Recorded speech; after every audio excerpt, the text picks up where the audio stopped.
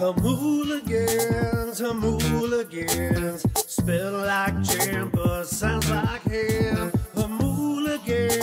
Jamuligans, listen along with your friends and fam. It's time to hear from the pastors again. Welcome into Jamuligans, the podcast of the pastors of Jamul Community Church in San Diego, California. Thank you for joining us. You can find this podcast and other great teachings from JCC on our church app, on iTunes, Google Play, or wherever you find your favorite podcasts.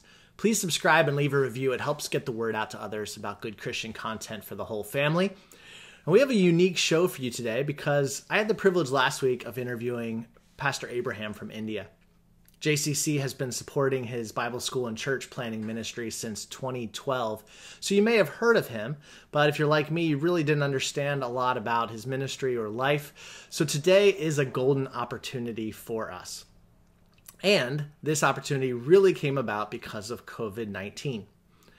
A few weeks back, Pastor Abraham reached out to Vic, whom you will hear him pronounce as Wick in the interview, so for those of you American speakers, you might be unfamiliar with that accent, but that is our own Vic Murphy, missions pastor here at JCC. So Abraham's Bible school couldn't find food for the almost 200 people on campus. India was in a 3-week lockdown, and because he had a close relationship with Vic through the years, they were able to do some fundraising and help, and through Action Sports Outreach and Vic and Shelley, they were able to provide some help for Pastor Abraham and his ministry. So that's what this interview is going to be about. It's going to be a little bit about him and a little bit about what God's doing in their world right now with the COVID-19 outbreak. And it's a really, really powerful story. And I hope you guys enjoy the interview. It's a WhatsApp interview that was really difficult to come about. So I'll just apologize now for some of the clunkiness of the interview, but I think it still communicates. And wow, here we are traveling from room to room in our houses as we try to record and communicate with each other. And now we're taking Jamuligans around the world. So we are grateful just for this chance to speak with him via India, via the WhatsApp. So hope you enjoy. Pastor Abraham, thanks for taking the time out of your busy schedule during this stressful time to talk with us. Hi. Would you start out by introducing yourself and your family and just a little bit of your history with JCC with the listeners? My name is Sunny Abraham. My wife's name is Mercy. I have 3 kids, Stephen, Silas, and Susan. And last 20 years, I'm serving the Lord in India. And way back in 2012, first time I met Vic during one of his outreach. And during the time, I spent almost more than a week with him and shared what God has put in my life and a vision to train young men and women and send them into the mission field and plant churches in the most unengaged people group. And from that point onwards, he has been very close to our life, and he used to pray for us. And his close friends, John and Dustin, has been a huge partner in the ministry. Whenever I have a struggle, difficulties, they used to pray for me and financially support us in many, many occasions. And also they used to come to India and serve along with us in different places in India. And we always talk about his church, and he says his church has have a big heart for mission. And I was very encouraged by seeing Vic, John, and Dustin, the mind for mission, the heart for mission, and the passion they have. And how did you become a Christian? What was that? Tell us just a little bit about the important story or the important ways that God reached you and brought you into his kingdom. I and my wife, we started serving the Lord in the slum. When we were working in the slum, we saw the poverty and the struggle and the pain and agony the people were going through. That really broke my heart. Children half naked, empty stomach, go to bed. A woman in a desperate situation. And that's how we started working with the children and also planted our first church. Since my wife is from the northeast and I'm from south, I used to travel quite often to the northern India, and we saw hundreds of thousands of villages have not heard the name of Jesus once in their lifetime. That's how our heart is to plant churches. And in 2011, we brought 6 students to train them and send them into the mission field. But the same year, we got 18 students and we trained them. And the 18 students graduated after 1 year of the training. They went back and planted 24 house churches. That was very encouraging in our life. The following year, we had 30 students, then 40 students, 50 students. We have now 160 students staying in the campus, and we are training them. And within the last 9 years, 500 house churches has been planted all over India. So your Bible school and ministry are called Great Harvest. Can you tell us about where the name came from and just what exactly that is? When I was reading the scripture, God's words started to speak my heart, especially Jesus' teaching on the Sermon on the Mount, Sermon on the Plain, and Jesus' command, go into the world and preach the gospel. And all the disciples, they were so serious and serving the Lord, and they gave their very life to preaching the gospel. And Paul, he said, for me, to live is Christ and die is gain. And he's ambitious to preach Christ. And I saw all this thing. My heart was really touched. And one of the scripture really moved my heart was Matthew chapter 9. When Jesus went to the villages, cities, he was moved with compassion when he saw people. They were dispirited, scattered abroad. And then Jesus said, the harvest is great. The workers are few. Pray the Lord of harvest will send the laborers into the harvest field. That word was my life scripture. The harvest is great. So we use the word great harvest. That's how the Great Harvest Bible College, the name came.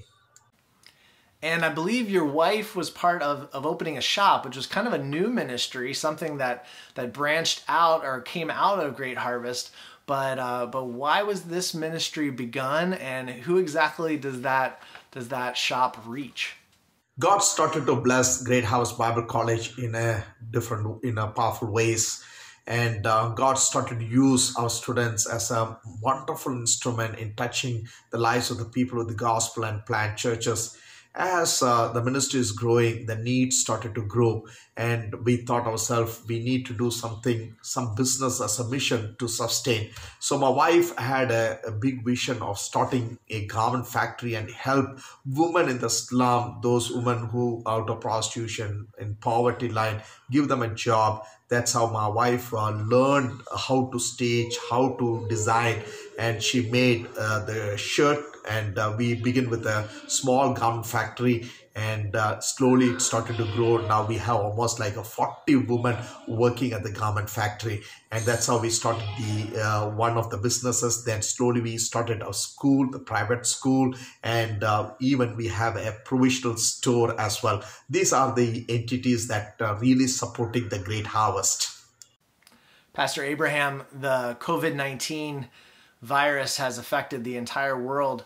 How specifically has it affected your community and your ministry?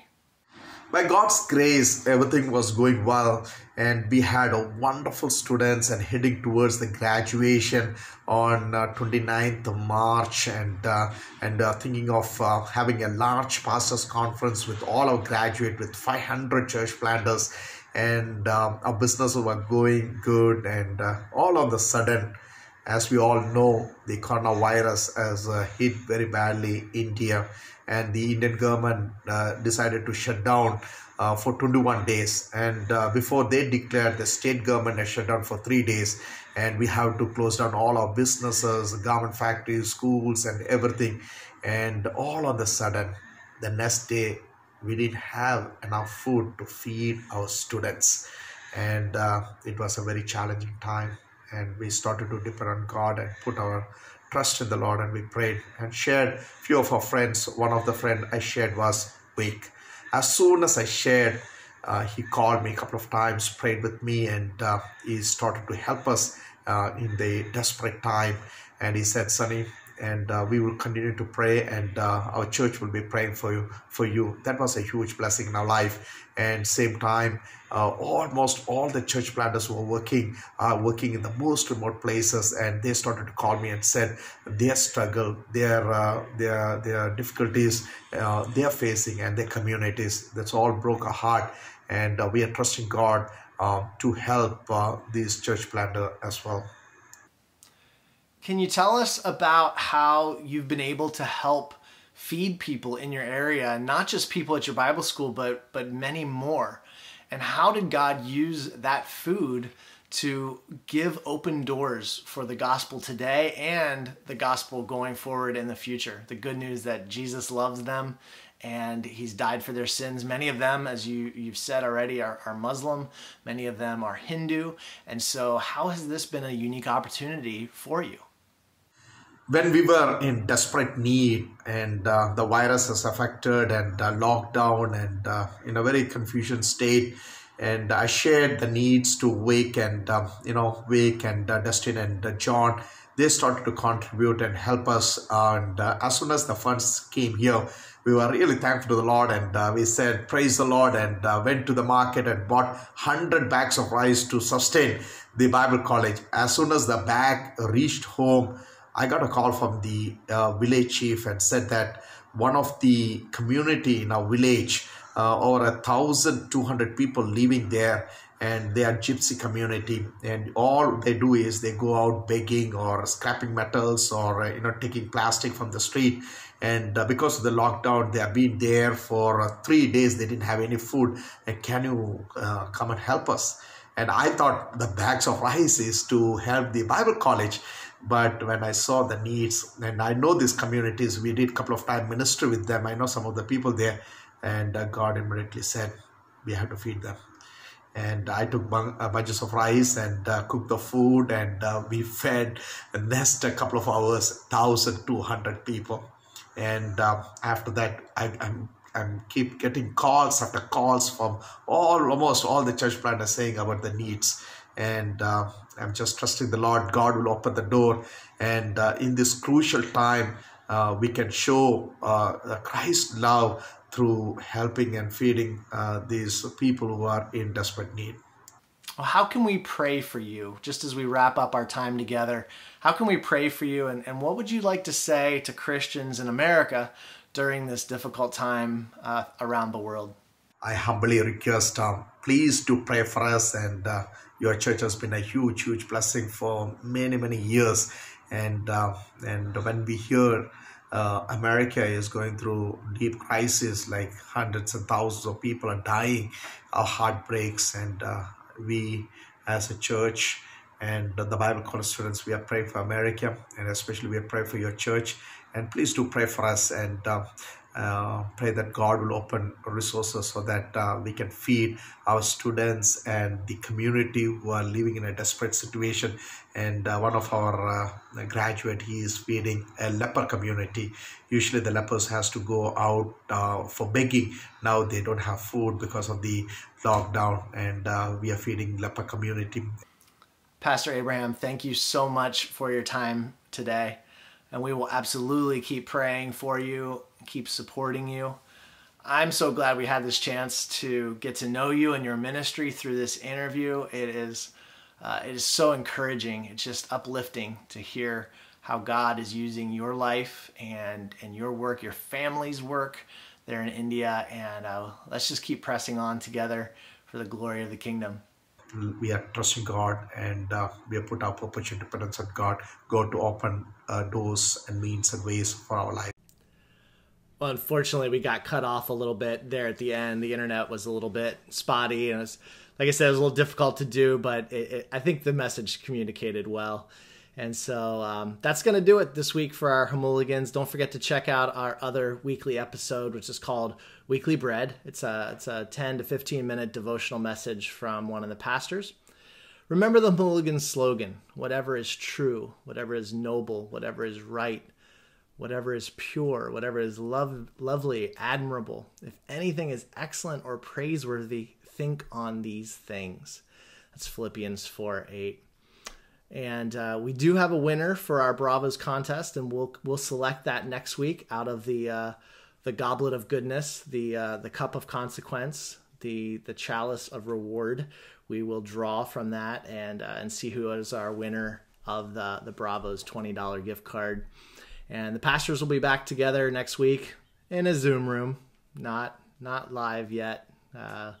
Keep praying for the Lord to heal and restore us to some normalcy. For our outro today, we're going to use one of Pastor Abraham's church planners, one of the graduates of his Bible school, and this is with a group of people after they had received some of the food. And it's just a cool way to end our show today. Until next time. So thank you. I'm not seeing you. Who are you? But you, thank you so much, sir. You prepared for us, for me, sir. Dal, chawal, rice, and thank you so much, sir. Sunny, Abraham, sir, and many people suffering this time, but you provide for us, sir. Thank you so much. You help us. Thank you so much, sir. Thank you so much, sir. Sunny, sir, आपका thank you so much, sir. Sunny, Abraham, sir. Thank you so much. Hallelujah! Hallelujah! Praise the Lord! Hallelujah!